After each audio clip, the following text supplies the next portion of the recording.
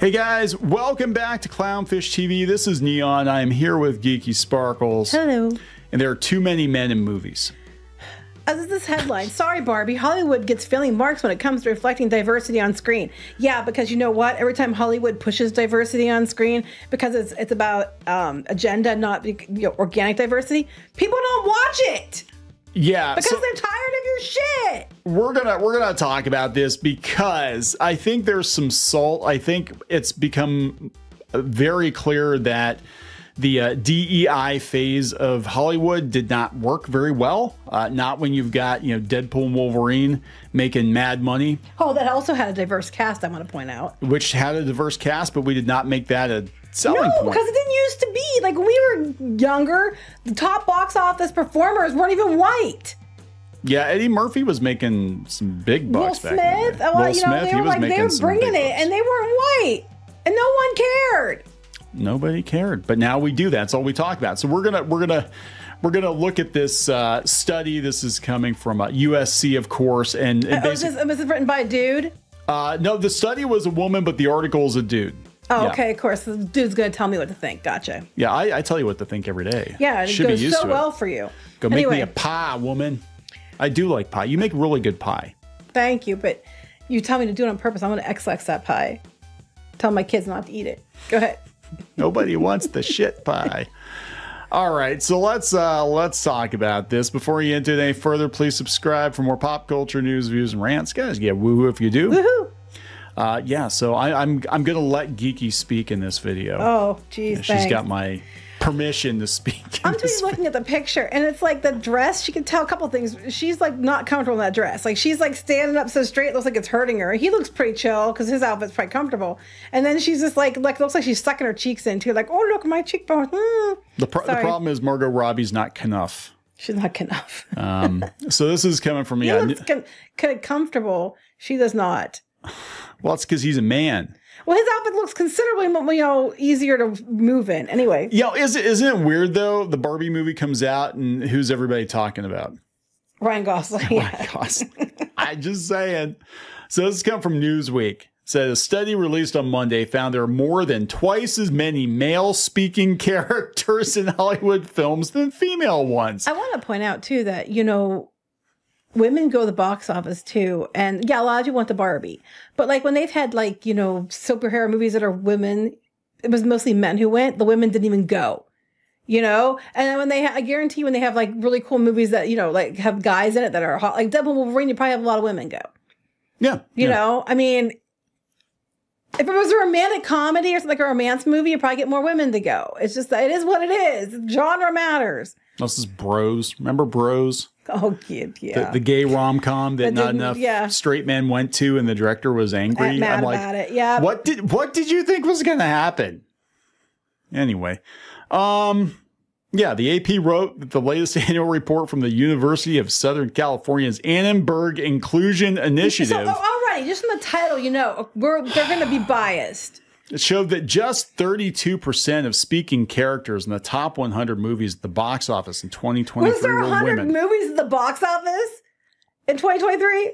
Were there? I don't know. Because 2023 sucked. Stacy L. Smith, the founder and director of the Annenberg Inclusion Initiative, oh God, IE for short, began the study of inclusion in Hollywood in 2007. Oh, no. The USC think tank's latest data I wouldn't use think tank in regards to this. Little has changed since that time. In 2007, 30% of speaking characters in Hollywood theatrical releases were performed by females. Damn women in movies, they should just keep their mouths shut. What if they secretly identify as women? How dare you assume? Yeah, right? The AP said that despite Greta Gerwig's Barbie being the #1 film at the box office last year, such prominent releases don't by themselves move the needle against persistent trends. No matter how... Here's an idea, because no one wants to go see these movies. No. And a lot of the movies, like the rom-coms that were going to streaming services, are you examining the streaming services and stuff too, or is this just theatrical?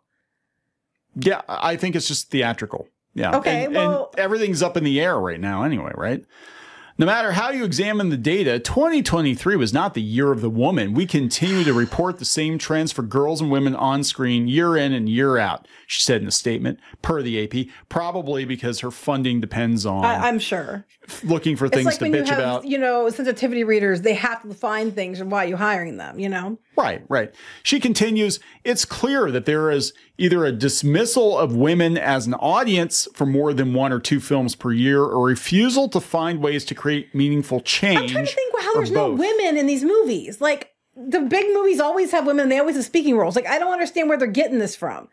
And, you know, there might be, like, she'll not be the main character, but there's going to be women in it that has, so you counting every background character, too? See how many speak and how many don't? Like, I don't understand this. And then, you know, I want to see it broken down by women, how many women went to a movie. Because again, women didn't go see the all-female Terminator movie either, did they? No, they didn't. They don't want it. They didn't go to Furiosa, did they? Yes, they don't want it. They didn't go to the Marvels. They didn't go to Furiosa. Because maybe women go see some of these movies because the guys are cute. You know, I'm just saying.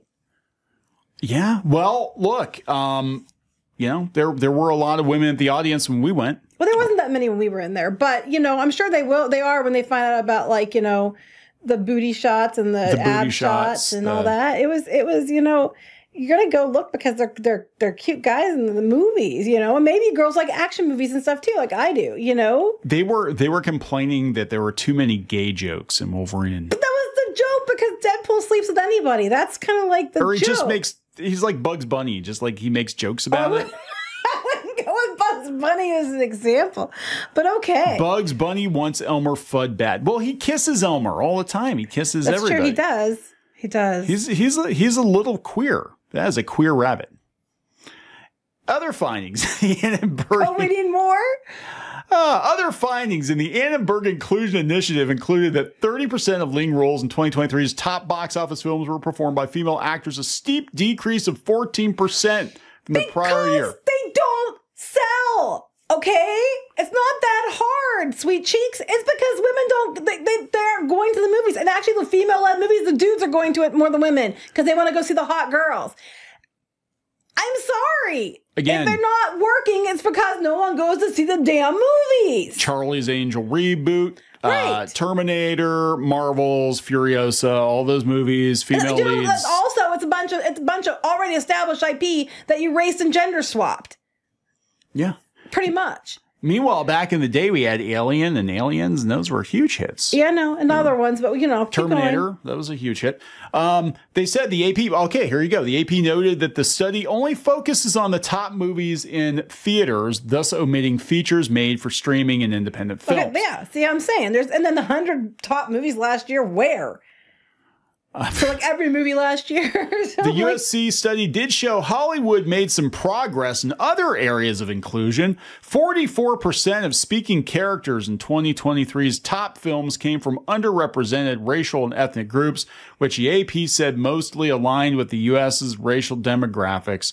The number of white characters in Hollywood's top box office films also dropped from 62% in 2022 to 56% in 2023. Now, not to be that guy, but if it were any other demographic, if it were any other race, and you said, hey, good news, everybody, we've got less whatever people in movies now than we did last year. That's fantastic news. We're doing so great. We're doing so great. I mean, again, when we were kids, lots of diversity, no one thought anything of it. But this next part. However, the AP reported that other groups are closer to invisible. According to the study, only 5 movies out of the top 100 box office releases featured LGBTQ plus lead or co-lead. And just 4 non-binary actors in speaking roles. 2.2 had disability. I'm like, well, there you go. There's the highest grossing gay couple in movies. Deadpool Wolverine. I'm just like too many men, not gay enough. They want all women, or they want all women or gay men, and they all are non-binary, and they all have to have speaking roles, and they all have to be really all the leads in the movie, and then no one will go see them. And it's not because of those things; it's because they're going to put like to usually have those leads. That's kind of maybe like a rom-com or something like that. It's not going to be the stuff people want to go see, not the blockbuster type stuff. And then they're going to complain when no one goes to the theater because everybody's a bigot worldwide. Everybody worldwide are all white straight men and bigots. You're all bigots. If the industry, this is the woman who did the survey. Yeah, okay. If the industry wants to survive its current moment, it must examine its failure to employ half the population on screen. I don't know what movies are talking about. Because everything I'm thinking of, what I went to see or that I remember seeing trailers for, had women with speaking roles. I don't understand diversity. I don't get what they're talking. I mean, they just pull stuff out of their ass. I mean, I don't know. It goes on and on. I don't care. If I see anything else, I'm gonna probably like get up and leave. What this means for Hollywood. This is coming from LAist. Hollywood's still recovering from double strikes, COVID, and several other financial headwinds. And they're gonna tighten their belt, and they're gonna be even, fewer of this stuff. She says, often in times of economic hardship, diversity, equity, and inclusion isn't as much of a priority. No shit.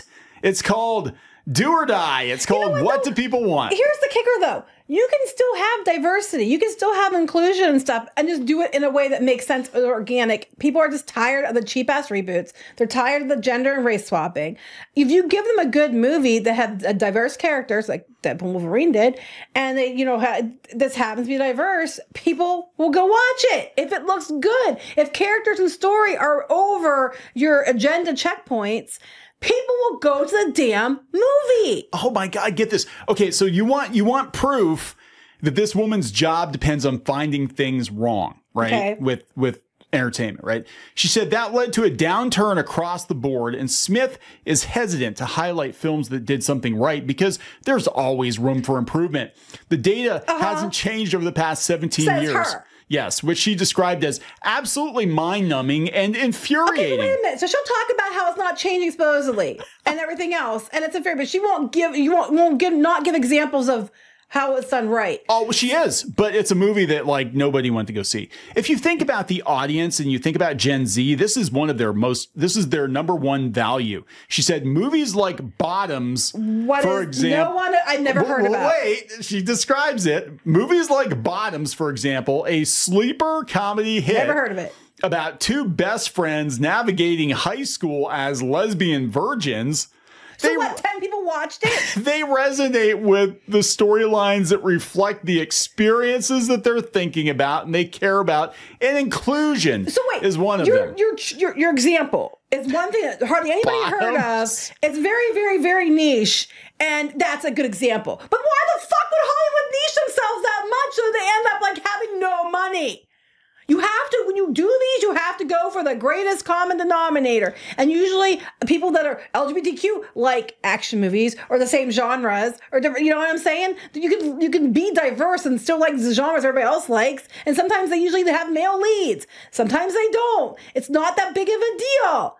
I mean, yeah, her job effing depends on it. Somebody cut her funding. She's a dumbass. Cut her funding. She's dumb. So those little niche movies, the DEI movies, they get funded because they're Deadpool and Wolverines bankrolling them, right? The studio has a little extra money to spend on these little turds that they can just say, "Oh, look, we did diversity and inclusion." But they're diverse turds.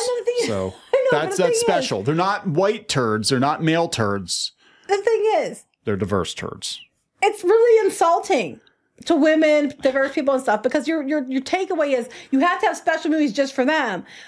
But they can be cast in these movies too. And a lot of times they are cast. They just aren't like the lead or whatever, or sometimes they are. But I'm just saying that because the movies are out there and they're good and they have diversity, but it's not about making it a point of representation and diversity. You know what I'm saying? Yeah. The example she gave. So all the little virgin lesbians everywhere have diversity, inclusion for themselves. And I'm like, or there could be like a lesbian character in a movie or show, and it's just, it happens to be a lesbian character. It's not a big focus made on it, but there just happened to be a good character in the show. There were lesbians in Deadpool Wolverine. There have been lesbians in all the Deadpool movies.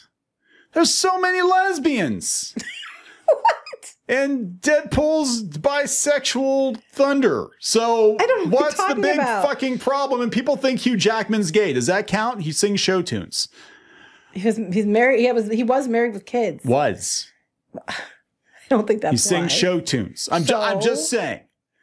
I'm just saying. There's a whole lot of gay going on in Deadpool Wolverine, and it's made almost $1 billion. They're like, they're mad because like they're mocking it, but it's like, I just thought it was, they mock everyone, so it wasn't just you. Anyway, we gotta wrap this up. I have to take so much stupidity a day, and my stupidity meter is just like topping out. I can't put up with any more stupidity, or it's gonna make my head explode. I don't want your head to explode. I just can't. I don't want to top out your meter. It's just like, I'm just like, oh my God. I can't. So there we go, guys. There we go. We're gonna wait real quick. I would love to see the data with how many women came to these movies. How many women came to these movies?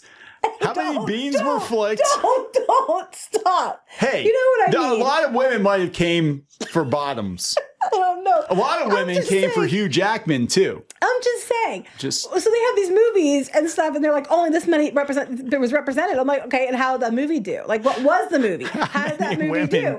Was it an actual blockbuster movie? Are you talking about, or something else? And how many? And of those movies and shows, how many? How much of the audience were women? You know what I mean? You need more data. Did they come? That's the most important thing. Stop. The Beano-meter. Did you top out? Did you max out the Beano-meter? Because that's the sign of a successful movie. Okay, Deadpool Wolverine. You had Ryan Reynolds, Hugh Jackman, and Henry Cavill. Okay, yeah. So you do the math. Okay, but to be fair, I was there with you. So Ryan Reynolds' face looked like a nutsack. That's true. But he's funny, and I like funny guys. And I got nothing. Hugh Jackman was ripped. Yeah, but that could have been CGI. I don't know. He's in pretty good shape. He's in pretty good shape. I'm just saying. And then we had Henry Cavill. So like, it was a triple. Oh my God. See, a lot of women might have came for that. I'm just saying. I mean, just saying. Just saying. Anyway. But the real reason was because you were there too. Oh yeah, that's a. Can you wrap this up? For the love of God.